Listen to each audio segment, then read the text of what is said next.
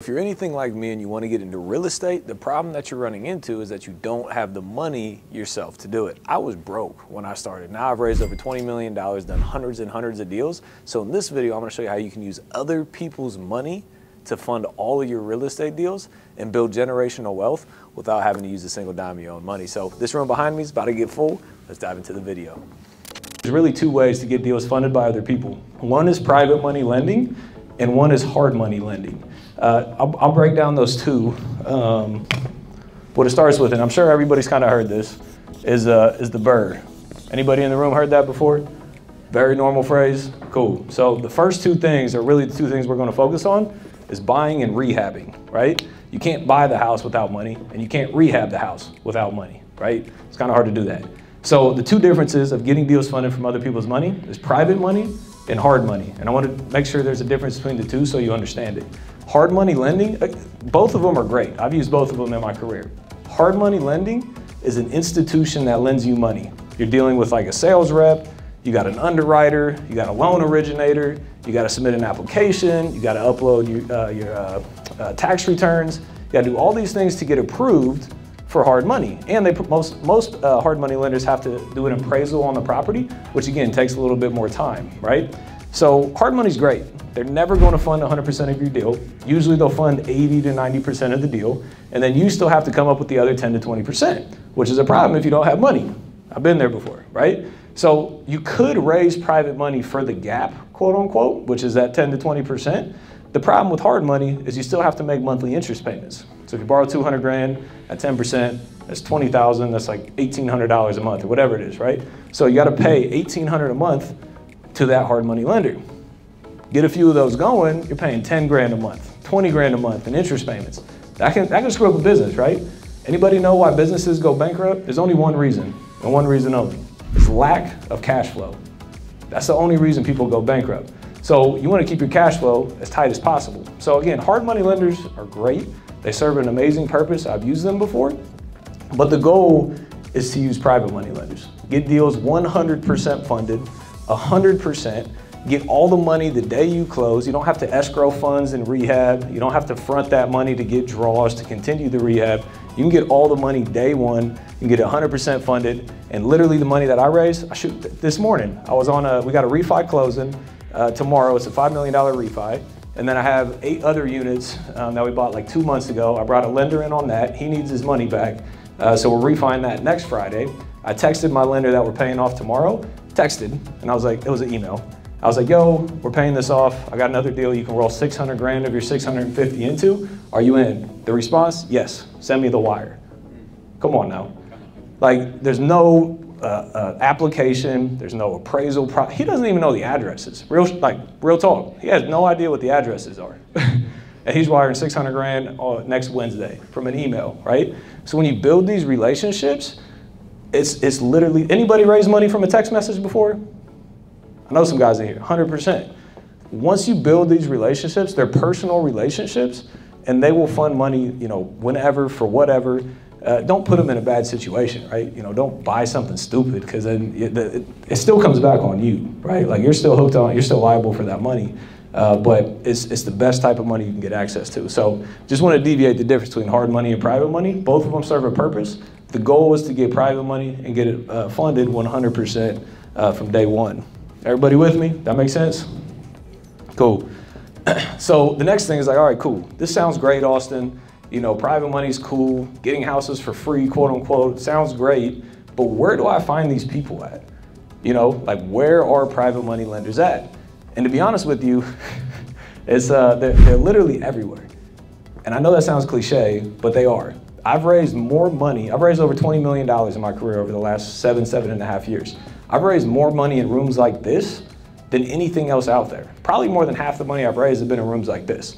So actually because the thing is, when you talk with people that are in real estate or real estate rooms, they have an idea of real estate. They've heard the terminology of private money lending before at some point, most likely, versus going to like your doctor, like, hey man, you want to give me money? Well, why would I give you money? Like, my money's in the stock market, right? But it's very easy to have the conversation to people like this because they already understand it. You're not trying to convince them to lend in real estate. You're just trying to convince them to lend to you because they already know that that's an option.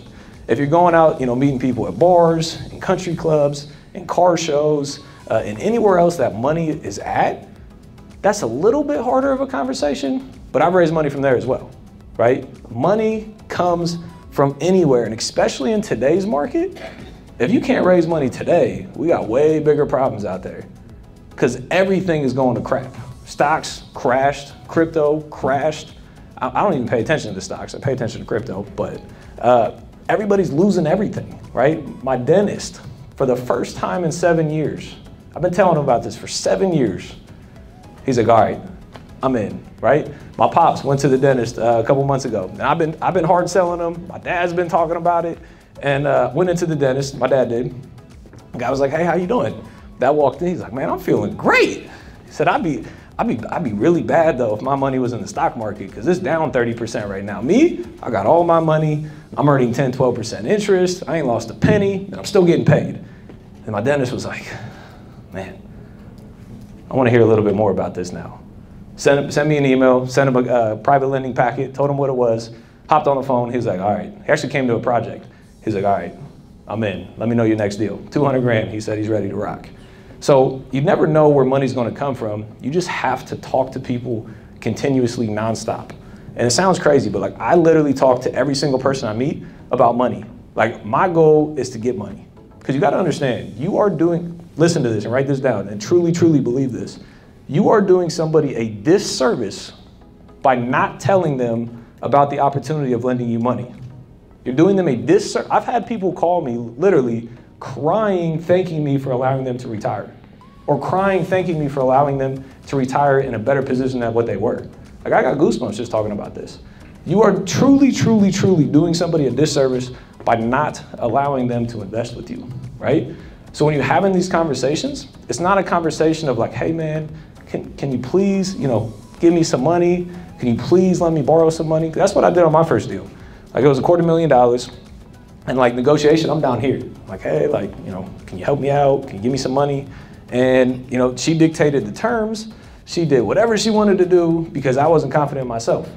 But when I truly understand the power of it, I can talk to anybody about money. I'm standing here talking about money. Like, you gotta understand the power that you have with it. And everything I'm gonna talk about today, we're gonna talk about the terms and the process and the documents and all that stuff. So when you go out to talk to people, you're actually gonna have the confidence to share this opportunity with them. And when you're asking people for money, you don't say, can you lend me money? You say, I have an opportunity, are you interested? It's an entirely different way of having a conversation, and the conversation will go so much farther by doing that, right? So access to money. Most people think they only can lend with cash in a bank account. Most people don't have cash just sitting in a bank account, right? If you need 200 grand, most people just don't have 200 grand sitting in their checking account. So that's one way that you can get access to, and if they have that, that's great. It's very simple. They write a check, you're done, right? There's a lot of other ways that people don't know about. All right, does anybody know that people can lend you money out of their self-directed retirement account? Does anybody even know what that is? Cool, couple people. Me too, a few years ago. So basically what happens is business owners pay, anybody can put money into an IRA or 401k, and most of the time that money's invested into stocks. So somebody manages the money, it goes into stocks. You need to educate people about this, by the way. That's the only way that they're going to lend to you. So what they can do is they can roll their money from an IRA, traditional IRA, to a self-directed IRA. Google IRA custodians. There are a bunch of them out there, specialized IRAs who I've used. And basically what happens is they roll their IRA to a self-directed IRA. It takes like 14 to 30 days, 2 to 4 weeks for that to happen. All their money rolls over, and then they can dictate, self-directed. They can self-direct that investment. So guess what? That investment comes to me. They're lending me money. So I teach people how to do this. I'm like, yo, I got a deal for 200. They're like, perfect. Here's 200 grand. That's how more than 50% of the money that I've raised has came from self-directed IRAs. And if you're not talking about this to people, you're definitely not going to get the money. So when you're talking, hey, if somebody becomes interested in lending you money, right? Sit down, you have a conversation. Hey man, where's your money currently invested at right now? Well, got an IRA, got a few $100 grand in there. And that's really about it. Cool. Now that's something that you have to have a conversation about. What are you earning on that? Right now, is your stocks down? Yes, they're down 20, 30%. How would you feel if I could give you 10% and not lose money. Sounds great, right?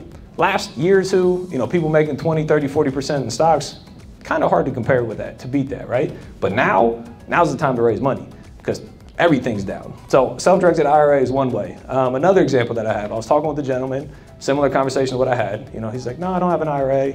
It's like, do you own a house? He's like, yeah, I own a house. Perfect. How much do you owe on the house? 0. Awesome. How much is the house worth? 400 grand. Cool. If I could show you how you can pull out $300,000 out of that house, a line of credit, 300 grand out of the house, pay 5% interest, and then I can pay you 12% interest, so you can make money on money that's not even yours in the first place. Would that be something that you're interested in? Yeah. Who wants to make free money? I think everybody in the room wants a little bit more money for free. So home equity lines of credit, they can borrow from that. Cash value life insurance policies. And these are questions you have to ask people because they don't understand that they can tap into money this way. So someone's been paying into their life insurance policy for 10 years, and guess what? They might have 100 grand of cash value at that point. So they can pull that money out, pay 5% interest or whatever the number is, and you can pay 8, 10, 12, 14%, whatever you want to pay. So again, they're getting access to money that's not even theirs in the first place, right? So you have to have these conversations with people to teach them how they can access money. And if you teach them that, they're going to trust you, and then they're probably going to lend you the money instead of some random walking down the street.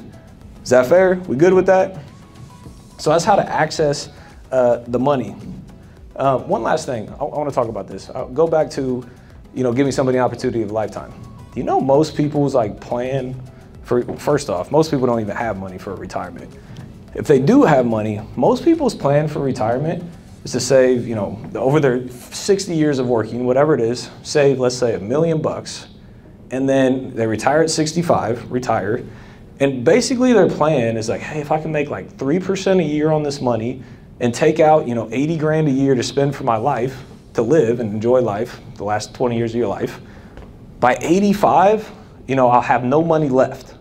So at 85, I'm gonna be dead, right? And I'm gonna be out of money.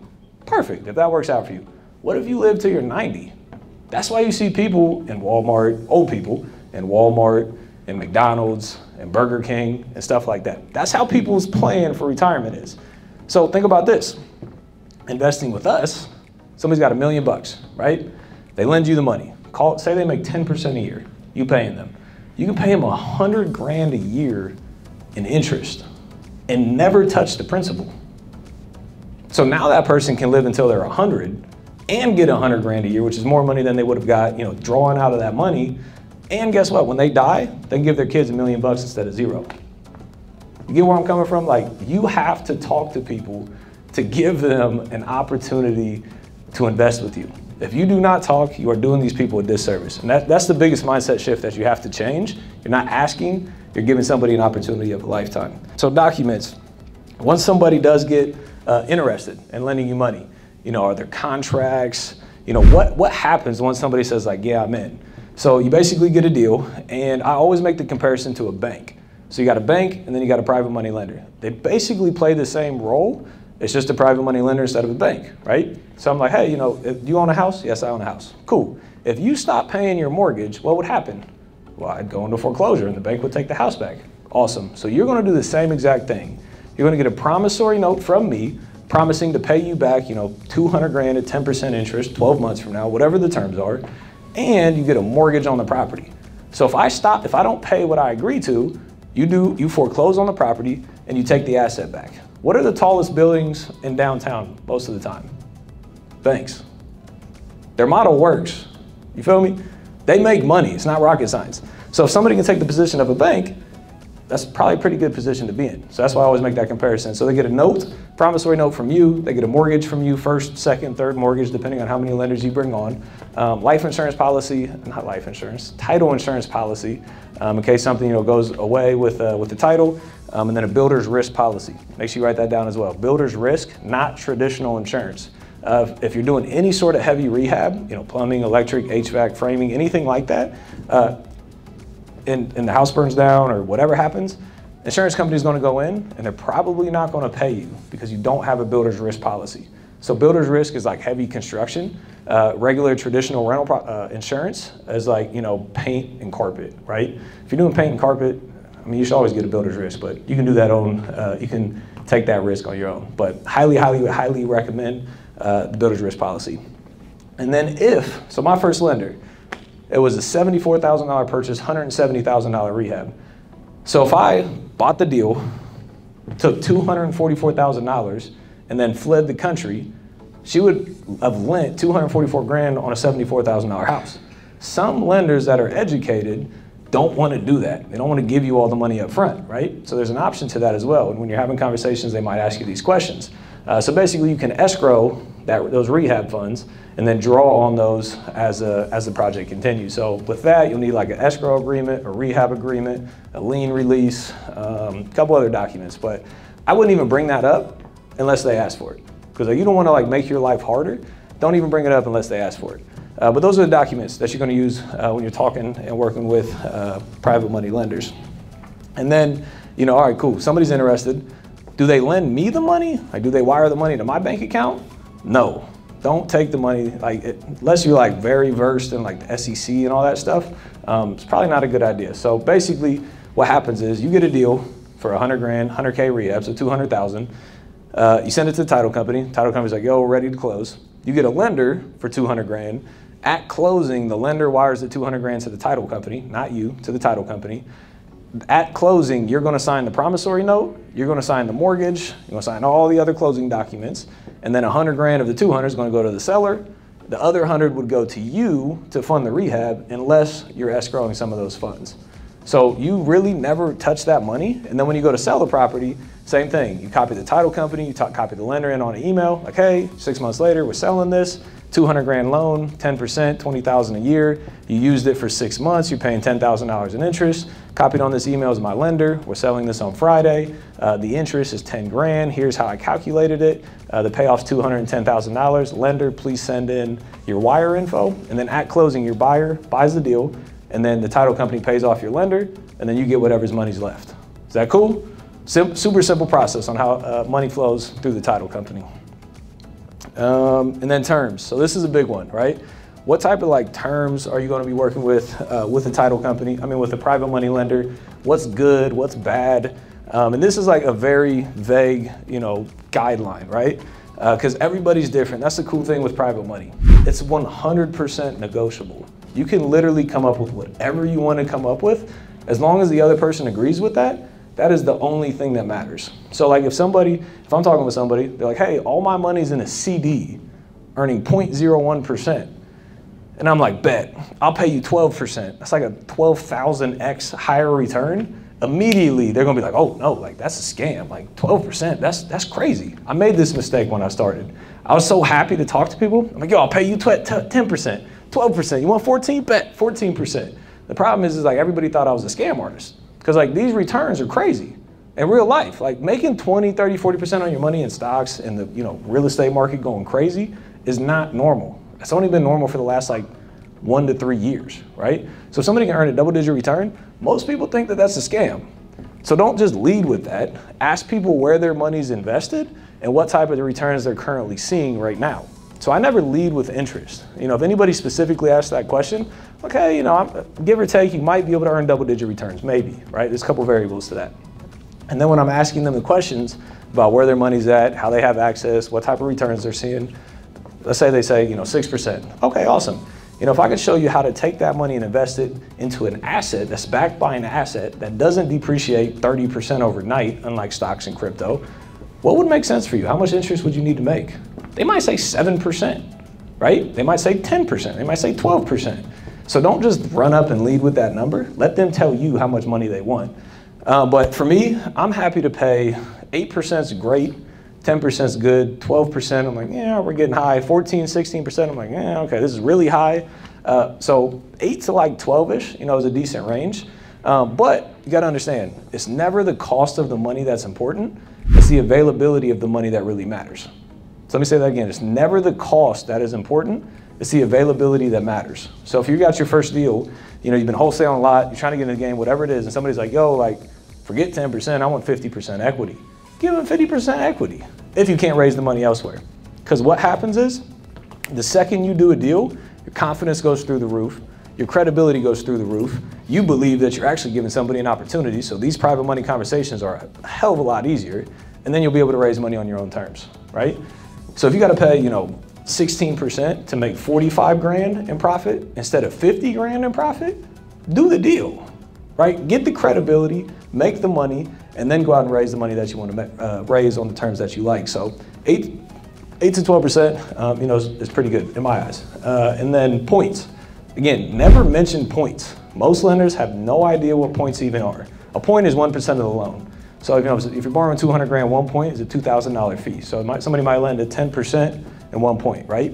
Never mention this because nobody even knows what points are. If they do ask, 1, 2 points, is kind of okay, pretty regular. If you're paying like 6 points or 8 points, like that's getting kind of reckless. But again, if it's your only option and you got to make 40 instead of 50, go make the 40 grand, get the credibility, right? The third thing, I've only one time in my life ever paid monthly interest payments. It's not even something I bring up. Again, if you ask somebody like, hey, do you want monthly interest payments or do you want to wait for a year and hope that I pay you back? Which one do you think they're going to say? They're going to want monthly interest payments, right? I would, right? So don't even bring it up. Like, hey, it's for a year, pay you back. If I pay you back in 6 months, you'll get the interest in. They don't even know what the other option is. So don't even bring it up, right? What other terms are there?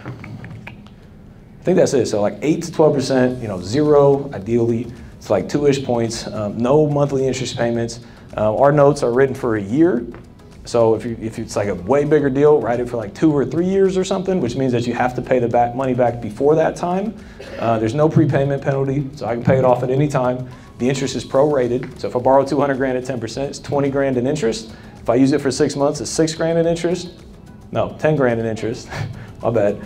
If I use it for 3 months, it's 5 grand in interest. So it's prorated to the time, and they can pull their money out at any time. Give me a 30-day notice. I'll cash you out. I'll bring another lender in, and I'll pay you your interest. Everybody will be happy and move on. So those are the terms that I've kind of came normal to use. But again, you can borrow on whatever terms you agree. I know people that borrow 4%, right? I haven't found a lender that wants 4% interest personally. If you can find a lender that wants 4%, 100% go out there and do that.